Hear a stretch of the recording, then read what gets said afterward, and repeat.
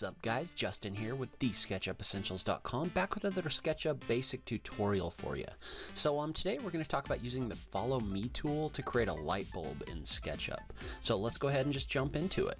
So what we're going to do is we're going to come in here, and first thing I like to do when I'm drawing something like this, so actually even before that, so the way that we're going to do this is we're going to use the Follow Me tool to extrude a shape in a circle.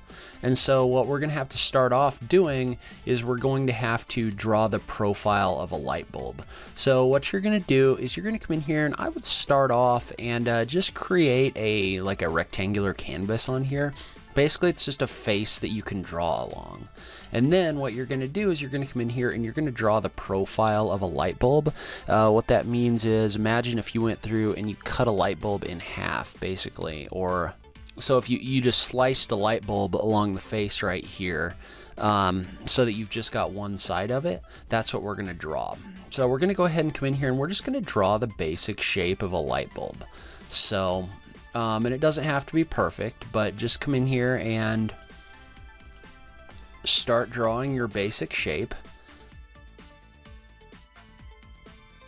Alright, then what we're going to do here is we'll draw this straight up and down. You draw a little arc right here, then we'll draw another arc right down here. So you've got the basic shape of a light bulb right here. So the next thing we're going to do is, this would be the area where the light bulb kind of screws in. So we're going to come in here and just draw a couple little ridges in here. And then we're just going to use the Move tool. And actually probably the best way to do this is to go ahead and divide this into a few different segments. Like you can divide this into 10 segments. So just click on this line, right click, and select that divide option, and then divide it into 10. And then all you're going to do is you're just going to draw several half circles down here. So draw one half circle and then use the Move tool to go ahead and copy that down, so that you've got 10 little ridges right here. And then you can come in here and you can erase out these lines. And so when you do that, what you're doing is, again, you're just drawing this shape that we're going to extrude in a circle. And you can go ahead and come in here and you can erase out the rest of your canvas. So the next thing we're going to do, something that gets a little bit tricky with the light bulb shape, is we're going to go ahead and, remember when we do this, there's going to be different colors in here, right? So in a light bulb, you've got kind of a silver piece right here, you've got a black piece down here, and then you've got a clear glass piece up above right here. What we're going to do is we're going to go ahead and split those up. So we're going to come in here, we're going to draw a line across here. So we're going to go ahead and split these into 3 different sections, and the reason for that is because we're going to want to come in here and color these up later. So if you don't split those up and you go ahead and rotate this, it's really hard to come in here and split those sections up later. But if you do it now, and in fact you can even come in here and you can color these with the materials that you want. So it may be better to just go ahead and come in here and color them now, just like this. So you've got your basic color in here, you've got your shapes all ready to go. So now what we're going to do is we're going to draw our path. So all you're going to do is you're going to draw a circle down here, right at the center of this shape. You can do that by tapping the C key and then drawing a circle, and then you're going to select the perimeter of that circle just like this, and you're going to activate the Follow Me tool. So the Follow Me tool is going to extrude that along that path. So select the path, activate Follow Me, and then click on this face. And you can see what that does is that extrudes this along the circle, just like that. So now you can come in here and just keep doing that.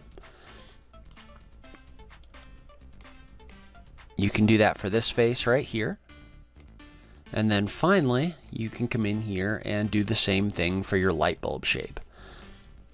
So now you've got your light bulb shape. And if you don't like having these lines in here, you can come in here and you can select them like this, and you can use the erase tool in hide mode in order to hide those lines. So, and the way that you're going to do that is just come in here and hold the shift key, and drag your mouse across those lines, and all SketchUp will do is it'll come in here and it'll hide those lines. So you're not erasing them, you're just hiding them so that your face looks smoother, just like this. So come in here,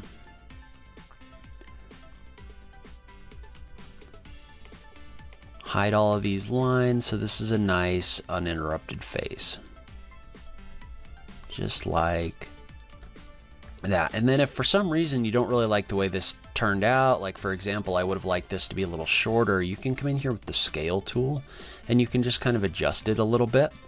So, you know, if you wanted it a little flatter on the top or whatever, you can come in here, you can drag your mouse across these things and you can adjust the way that looks a little bit. So anyway, this is just a quick, easy way to model a light bulb shape in SketchUp.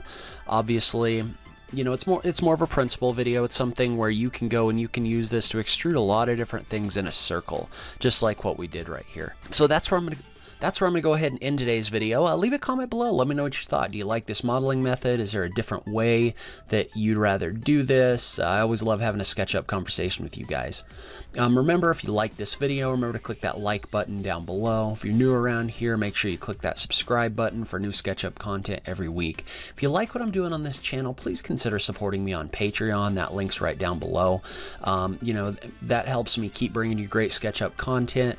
Even if it's only $1 a month, every little bit helps. In any case, thank you so much for watching. I really appreciate it, and I'll catch you in the next video. Thanks, guys.